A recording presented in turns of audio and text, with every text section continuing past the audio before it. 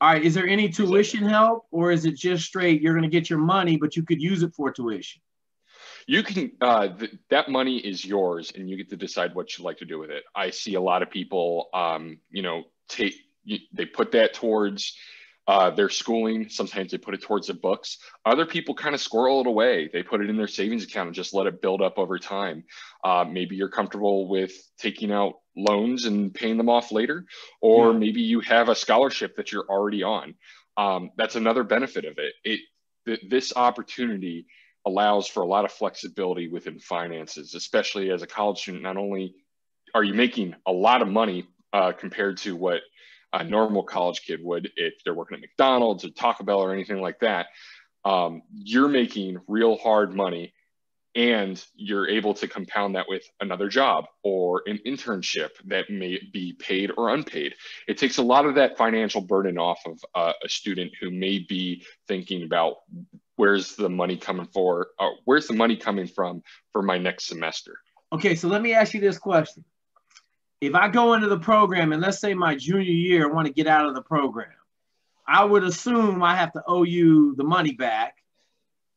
Is there like, could I end up as an enlisted man in the Navy, or like what happens if I get to the end and I graduate and I try to say, oh, I don't want to go nuke power?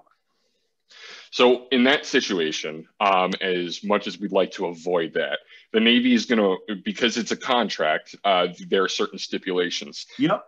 It varies based on the person, the situation. You know, sometimes people just, you know, don't do well in their last year of school or something.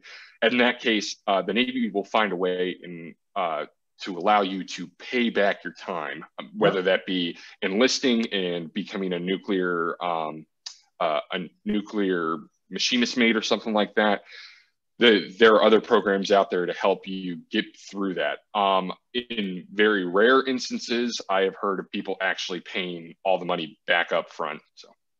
Okay, so we want to make sure that somebody that's looking at this program is serious, understands that we're going to go in the Navy. Is it a 4-year term in the Navy or a 5? 4-year term. You have the 4-year run in the Navy. Mm-hmm. So go ahead. Just so everybody understands, like, you're going to start as an ensign. You're going to get nuclear pay. You get hazardous duty pay too once you get in. Once you get in and you are working with, those are depending on your billet and where you are, whether you're on shore duty or sea duty, that hazardous pay is there if it warrants it. Yep. And so you're going to get a bunch of money there. You're going to be in the 01 in the Navy. 2 years later, you're going to make 02 and your paycheck's going to double. So you're looking to get out at 4 years. If you stayed in, you know, another month later, you probably make 03. The money's real. You know, I tell everybody when I was in the military, I was rich. My house payment was like $800 a month. I had 2 people living there paying $500 each. And then I was making $3,700 or $2,700 every 2 weeks with no bills.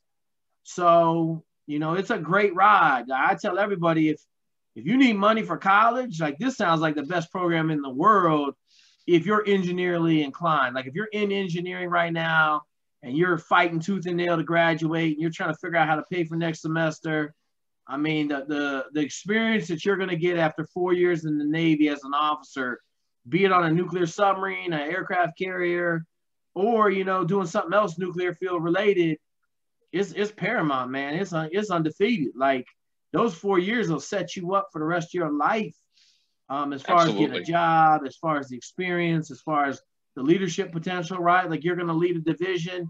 You're going to understand leadership when you get done with that job.